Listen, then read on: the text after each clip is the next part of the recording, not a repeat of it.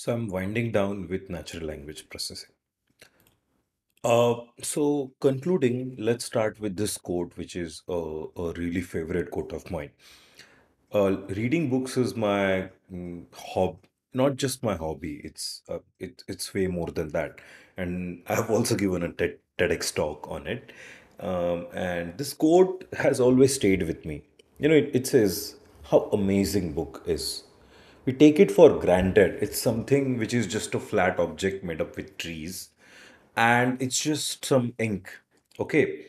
But once you start reading it, you are inside the mind of another person. And it is not just one possible such person. It could be a person who is 5,000 years old. It could be a person who is an amazing expert in a subdomain which you care about or something else. So you see the accessibility to knowledge and experiences becomes so much more because of book. If you want to learn, we generally learn from our own experiences or the stories we hear from people we know or their experiences. But with a book, accessible data to learn from becomes instead of just our own life. So I am right now 33 years old. Instead of having just 33 years worth of data to learn from, I can reflect on the entire humanity's history. It books break shackles of time, something which is permanent, something which is eternal, something which will remain true no matter the time, something which is impactful and it's constantly growing. Knowledge is infinite. Whatever we know, it is going to only grow even more and more. We need to keep reinventing. And encapsulating all that is a book. Book, which is a placeholder for text, text, which is nothing but our natural language thing with which we have conquered the world. If we take a look at map of entire human knowledge, this is what NLP data is all about. So many diverse things, and its impact has developed our entire world. If we think about knowledge of engineering, if we have a LLM which is amazing at engineering, we have a it's an amazing machine which has an amazing knowledge which can be applied to anything we want. So NLP as a whole is actually a really great topic. And in this topic, I was kind of like winding down on top of it for my TensorFlow certification. So I've covered around essential part, which I would say around 80% of from zero to mastery NLP course. But in that course, I hit a few snags. I have built a video, I have actually already recorded a video on it, and its summary is this. So summary of that video was things I observed from that course that there was some bit of wrong science. So check out this video in my channel, and I go into more detail here.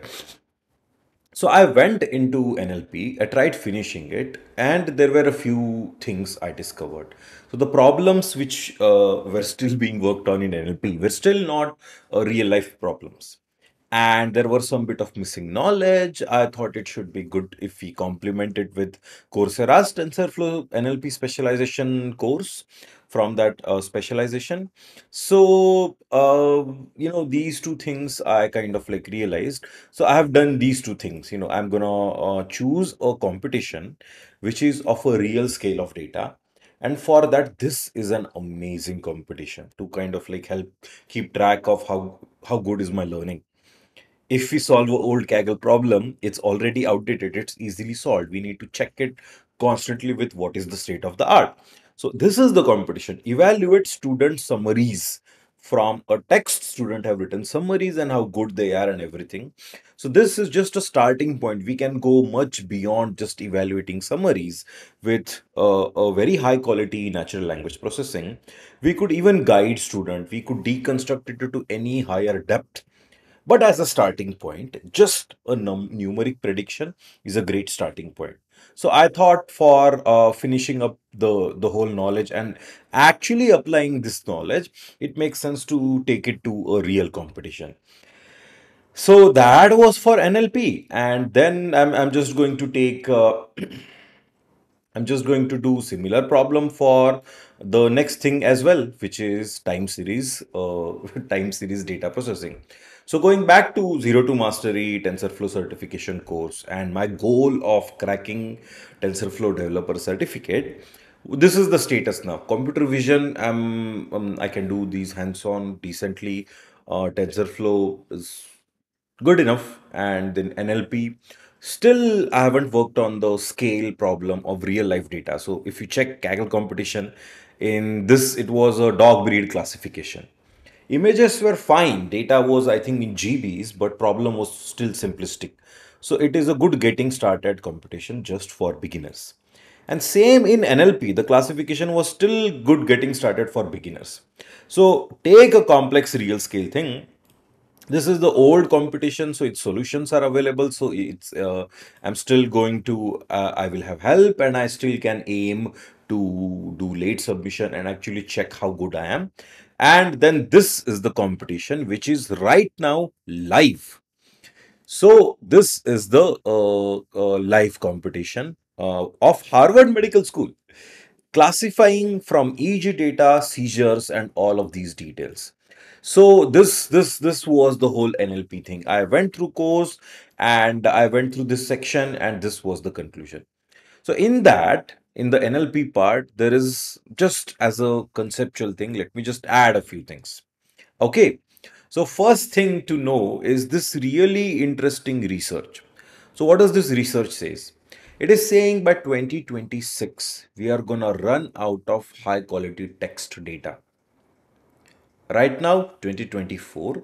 So in next 2 to 3 years, it will not be about just blind collection of data the way we are doing right now. So soon there is going to be a time where intelligent, where being smart, it's not about having brute force, dumb, large volume of data, but it's about training it well. So we are going to run out of text data soon. So for this NLP, we kind of like need to go beyond just this, blind training with the whatever data we can find. We need to go into understanding them better. So that's why this course, even though it gets to hands-on pretty quickly, but I do think the knowledge level which these courses go into for developer certification, TensorFlow, they're quite shallow. So we need to we need to do these hands-on things, build our own understanding, and then go beyond that. So for natural language processing, step one is what we convert the number to a word. Oh, sorry. Wow, I said exactly opposite. So in natural language processing, what we do is we convert the word to a number, and it feels weird. It feels that our brain doesn't do that. Check out this video. So in this video, it talks about map of the brain. This brain surface, it is actually more than 2 hours stories were told to people and their brain mapping and blood flow through ephemera scans was being tracked. And through stories, telling stories and which part of brain was reacting to which part of the story, they have mapped brain's activation to words here. So this whole language which we understand, which comes so easy to us, inside the brain, it's mapped into groups. The part which is in this light green, these words correspond to stuff related to visual data. Stuff which is in red corresponds to stuff which is in related to social data. Okay.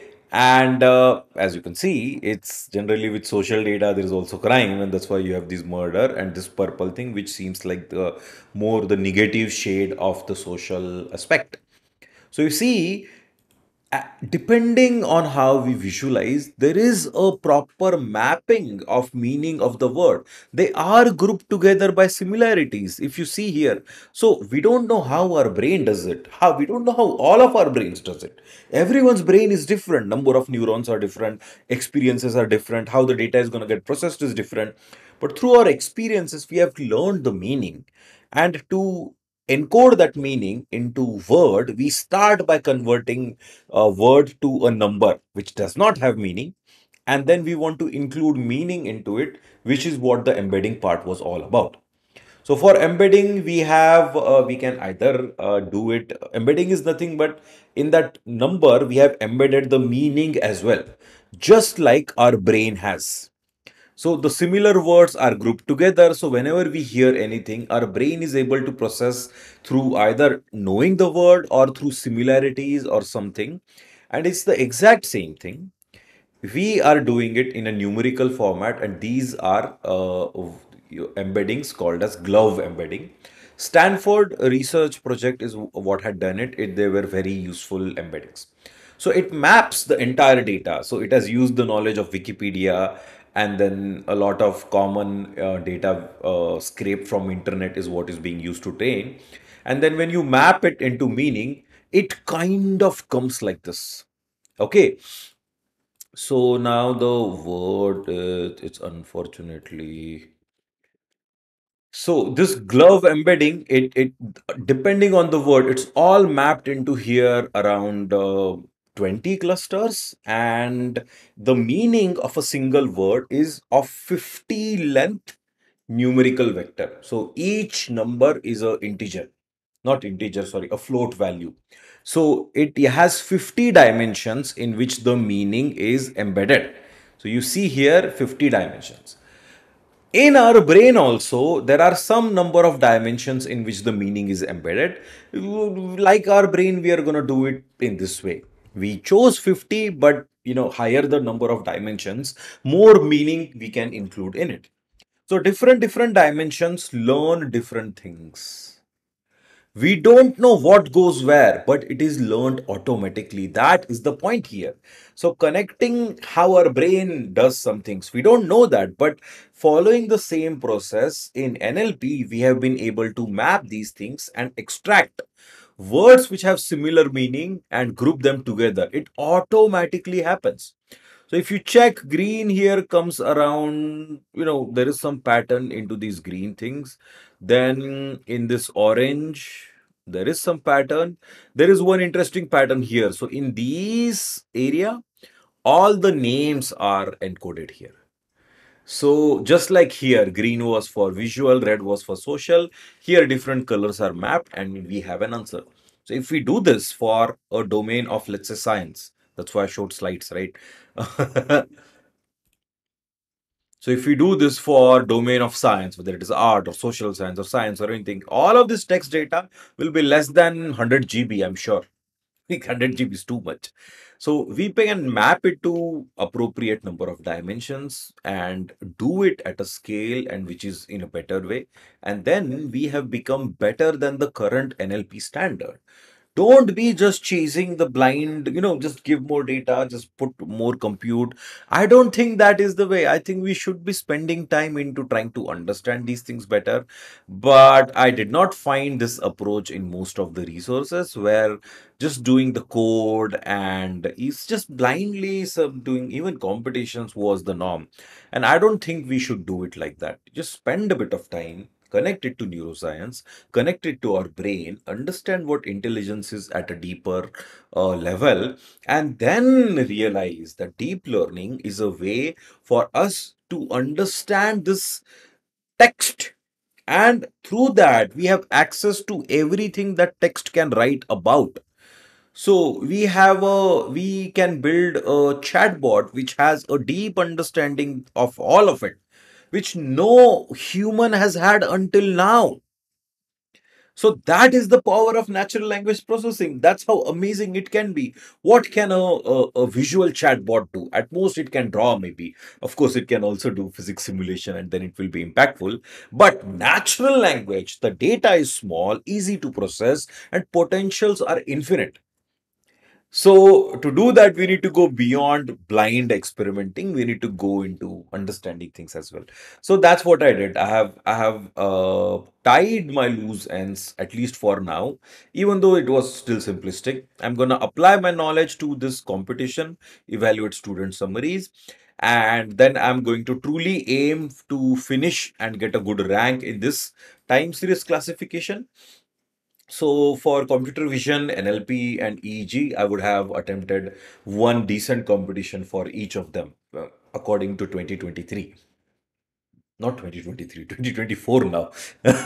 So then my whole thing would have finished. So, and just in 3 4 weeks I'll give the certification. I want to build a deeper knowledge, right? Not just do blind certification. So yeah, that was my status for tying up with NLP section.